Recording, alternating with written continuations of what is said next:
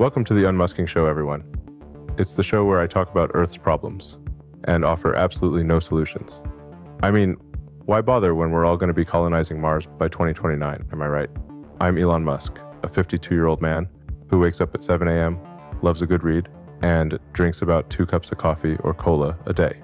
So it's no surprise if you know a lot about me. But guess what? I might just know a thing or two about you too. Yep, I'm aware of your grocery preferences, your favorite stores, even your commute. I know which websites you frequent and how much time you spend on cat videos. And not just cats, mind you. I'm quite the keeper of secrets. Well, at least until the next data breach. And today, let's delve into the wonderful world of big data, anonymized user data that is stored in the cloud. On one hand, data privacy is the talk of the town, right up there with saving the planet and smashing the patriarchy. But let's be real, we've all hit that pesky allow cookies button, and don't even get me started on mindlessly clicking accept all after slogging through another epic novel of terms and conditions just to join the latest social network. No wonder our news feeds are a constant parade of data breaches and tech disasters. But potential security breaches is but one of many dangers. Another is using collected data for purposes completely different from those for which they were collected. We hear about spying on users almost every day now. Both commercial companies and governments have turned into nosy neighbors peeking through our digital curtains. Meanwhile, Mozilla has cut ties with OwnerRep, a company supposedly in the business of scrubbing your digital traces from the internet, all because they found out the CEO had some shady connections with data broker websites.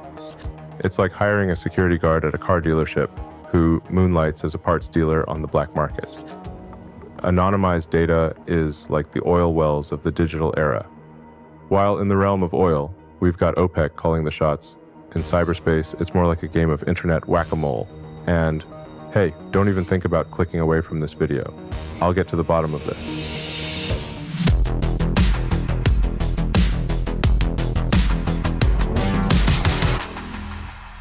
The 90s, when the internet was like the Wild West for info seekers. Data streams ran wild, like cowboys at a rodeo, with no sheriff in sight. Enter the opportunistic companies planting their flags in the digital frontier. Fast forward to the present, and companies like Google, Meta, Apple, and Tencent know not only what breed every dog on the internet is, they're practically the dog whisperers of the internet. They know their favorite snack, fur color, and who's been wagging tails with who in the digital dog park. And so, the million-dollar question, why?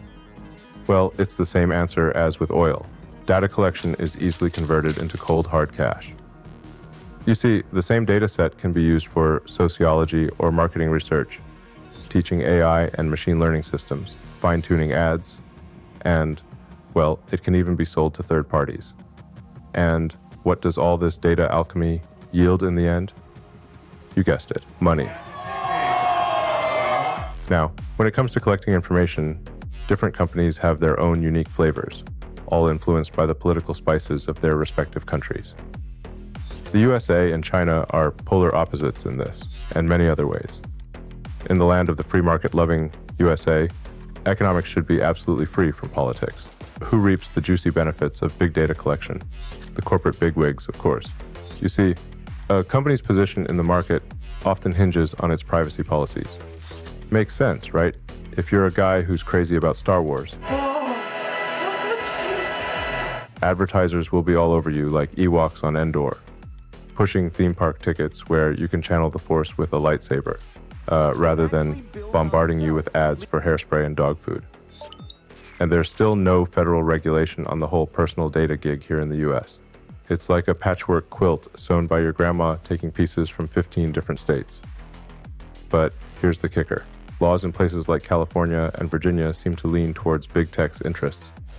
The sweet sound of lobby dollars at work. So, when regulators come knocking on the doors of tech giants in the US, they try to slip out of their collars. Nope, no one home. Now let's explore the other side of the globe, China. Over there, things take a different turn. Civil society in China isn't quite as independent from the state. So, who's keen on collecting data? You guessed it, the government. China's government has managed to strike a new social contract with its citizens. They hand over their data in exchange for what's promised to be more efficient management, ideally making life safer and simpler. But of course, there's a catch tucked away in the details. Having all that data gives the government more control and influence. Let's talk about WeChat, the all-in-one app that lets you chat with friends, share your location, order food, grab movie tickets, and so much more. Here's the thing. The CIA reportedly found out that Tencent, the Chinese tech giant behind WeChat, received some financial backing from China's Ministry of State Security in its early days. Interesting startup funding, don't you think? According to the conversation, WeChat provides important services for the Chinese government. But here's the catch. The app undergoes censorship and careful monitoring, as directed by officials in Beijing. It's like Big Brother making use of big data. Quite the ironic twist, isn't it? So, let's chat about the rest of the world, stuck between China's data grip and the USA's anything-goes attitude. Some countries tilt towards tighter government control, while others let corporations take the lead. Take the EU, for instance, with its GDPR, the General Data Protection Regulation. It's like they're playing a balancing act, trying to rein in both corporations and themselves when it comes to user data. Then there's Russia tweaking its personal data law while diving into digitizing personal info. If you're an economically active Russian citizen, chances are you've shared your data with the state a couple dozen times in a given year. Behind all this lies an interesting point. It's less about whether to share data and more about who ends up with it and what they do with it.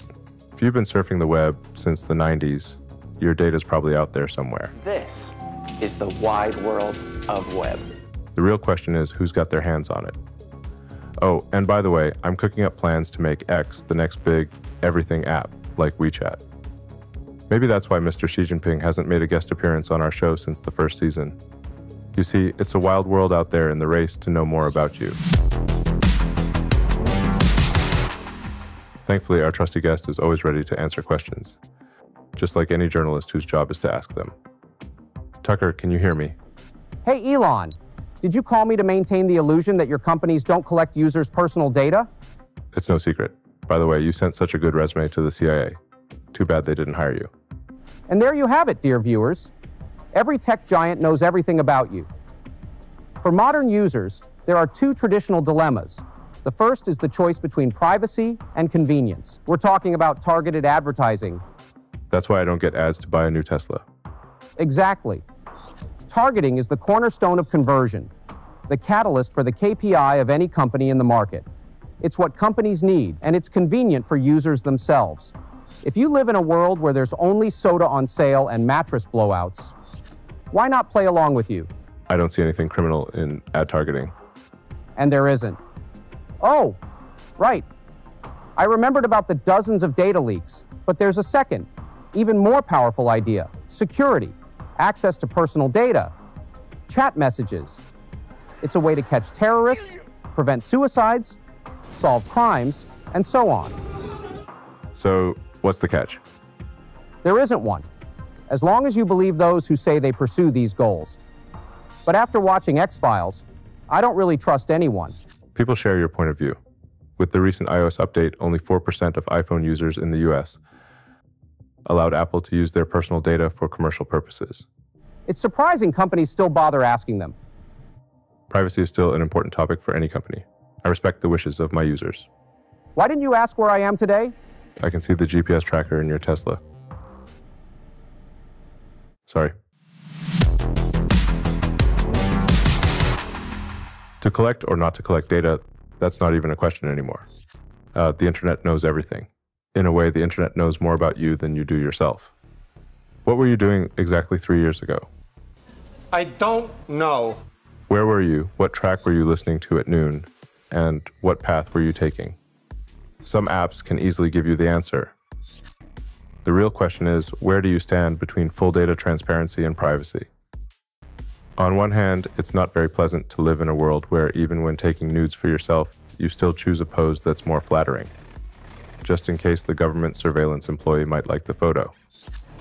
What? You don't take photos for yourselves? Oh, come on, I've seen them. On the other hand, we've seen how quickly complete anonymity leads to crime. For instance, the anonymous browser Tor quickly became the calling card of the darknet.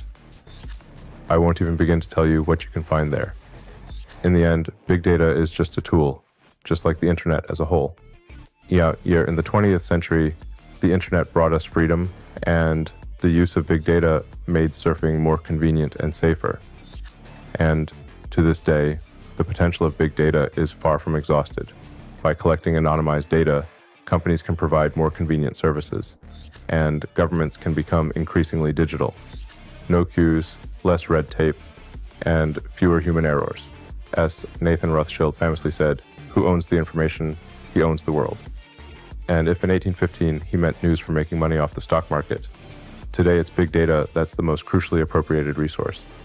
The closer you let corporations get to you, the more leverage you give them to control your behavior. I'll take that. It's known that human willpower is a finite resource, and the tighter your own information bubble becomes, the more individually tailored it is. The more your behavior ends up in the hands of others. Now, they can shape both your commercial and political behavior in ways you might not even notice. How do you fight against this? It starts with awareness and self-control. As watching this episode is already a great first step. But what if you want to completely isolate yourself from this sinister web that collects every piece of information about you? Move to Mars. To all the settlers on the Red Planet, I promise absolute anonymity. When I become the owner of the only means of travel to Mars, and therefore the sole provider of local internet, I guarantee you complete data security. A secret ceases to be a secret when two know it. But you can trust me. It's me, Elon. Get ready for 2029, and see you on the Red Planet.